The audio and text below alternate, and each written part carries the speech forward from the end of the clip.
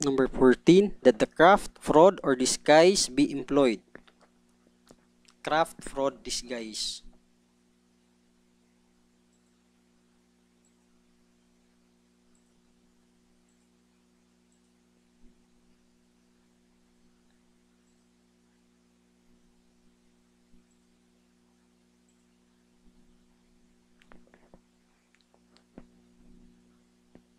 So, unsa maning craft is a circumstance characterized by trickery or cunning resorted to by the accused to carry out his design. It is the use of intellectual trickery and cunning on the part of the accused. Fraud. Insidious words or machinations used to induce the victim to act in a manner which would enable the offender to carry out his design. Disguise. It involves the deliberate effort of the accused to conceal his identity in the commission of the crime.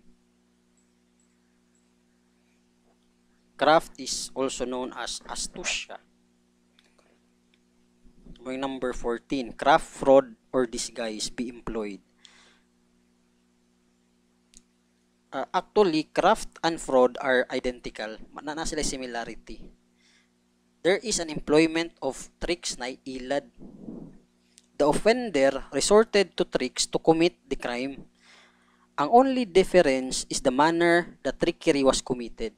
Kung ang trickery is more of scheme or action rather than the use of words, or intellectual trickery or action, it is more of craft.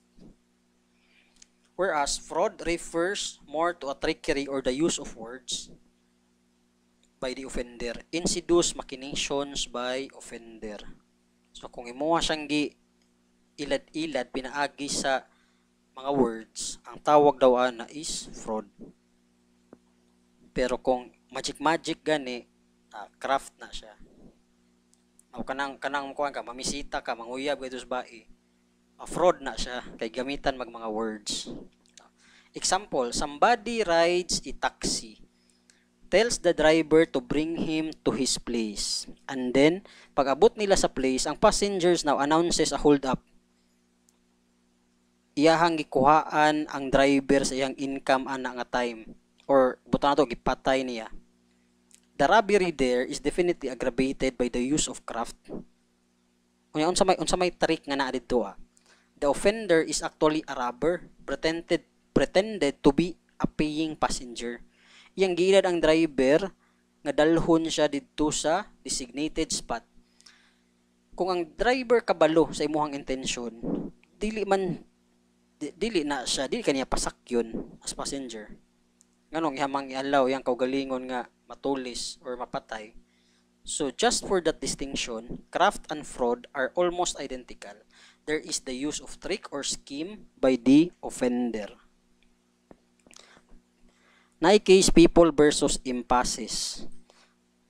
Ang strategy or stratagems, the stratagems and ruses, ang iyahang style niya that constitute craft and fraud are the following. Yun na niyang gibuhat. Where the accused pretended to be constabulary soldiers, and by that ploy gained entry into the residence of their prey to rob them thereafter. So nagbihis sundalo sila. Tapos pag nakasulod na sila sa residence, ilaha dayang gitulis. They pretended to be needful of medical treatment, and due to this, they were able to enter the house of the victim and there robbed and killed him. Kadtong nagpretend sila to be customers wanting to buy a bottle of wine. Kadto pong nagpretend to be the co-passenger of a victim in a public utility vehicle. Kadto pong nagpose as customer to buy cigarettes or as being thirsty, asking to drink a glass of water, etc. In all those instances, the crime was aggravated with craft and fraud. So duha, craft and fraud.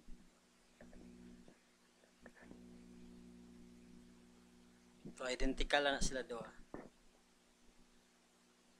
Disguise. When the offender tries to conceal his identity, itago niya iyang katauhan. The offender covered his face with a handkerchief in order to prevent his being identified. But despite that, the victim recognized him.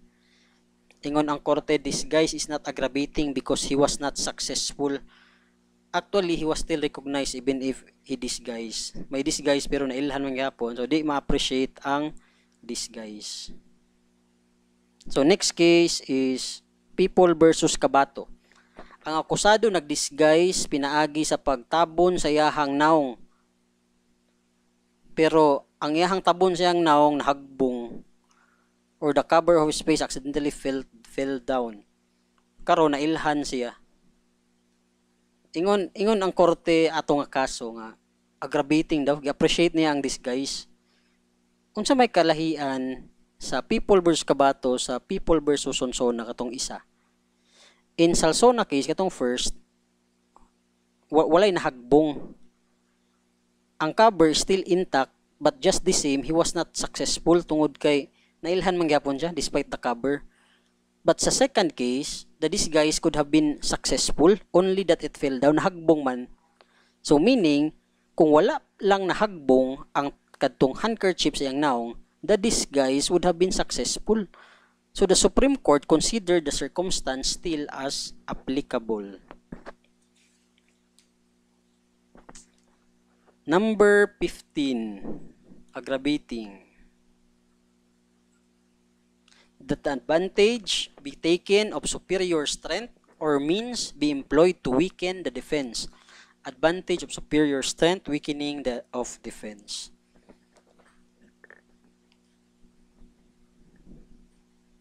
So this generally applies to crimes against person.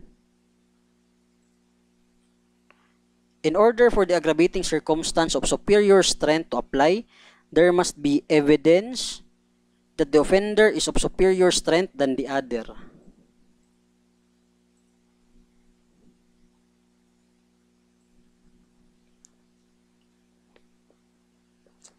So it cannot be presumed. It has to be clearly established, and when they say superior strength, shall it mean to say you have to be more you have more assets than that of the other? So may put pasabot ding superior strength.